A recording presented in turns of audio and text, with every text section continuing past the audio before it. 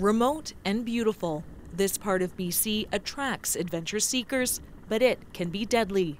2 Nelson police officers rode snowmobiles to this isolated cabin north of Kaslo, BC. They went skiing here, and then tragedy. An avalanche bore down and buried them. Another group of skiers called for help. So they had used avalanche transceivers to be able to locate the other person in the avalanche and at least recover his body. He had to dig quite a lot to be able to recover the body. 43-year-old Constable Wade Tidmore died. He was an avid outdoorsman, a husband, and father. Wade was a hard worker, a skilled officer, and a dedicated family man. He was a mentor and example to many of our junior officers.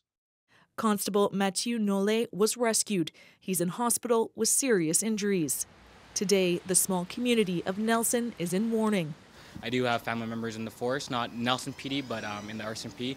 So it kind of hits close to home, but it's definitely a somber day for sure. Avalanches in this area are extremely powerful, strong enough to destroy buildings and vehicles. This is the aftermath of what's being called a Stage 3 event. We've had an extreme drought event that's led to multiple buried persistent weak layers in our snowpack, and it really is a house of cards at this point.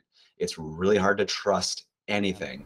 The dangers of going into these areas. Right now, the avalanche risk in parts of BC's interior ranges from intermediate to high, and experts say even experienced people are at risk. Once search and rescue gets involved, unfortunately, 99% of the time, it's a recovery. You have about 15 minutes to find your partner and get them out.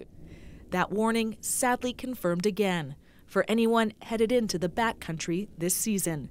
Renee Filipponi, CBC News, Vancouver.